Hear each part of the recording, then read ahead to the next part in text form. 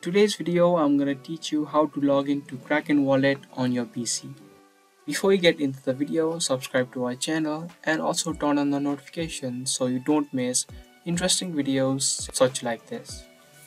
Now to open up your account and log into your account of Kraken, you need to first open up your web browser and search for kraken.com on the web browser.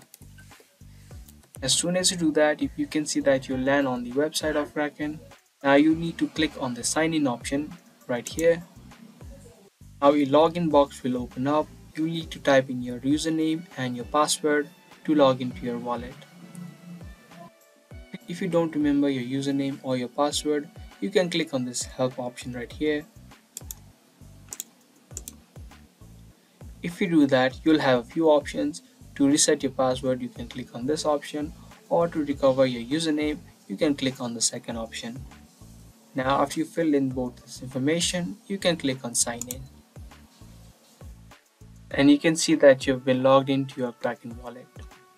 Now you can start buying and selling cryptocurrencies through this platform.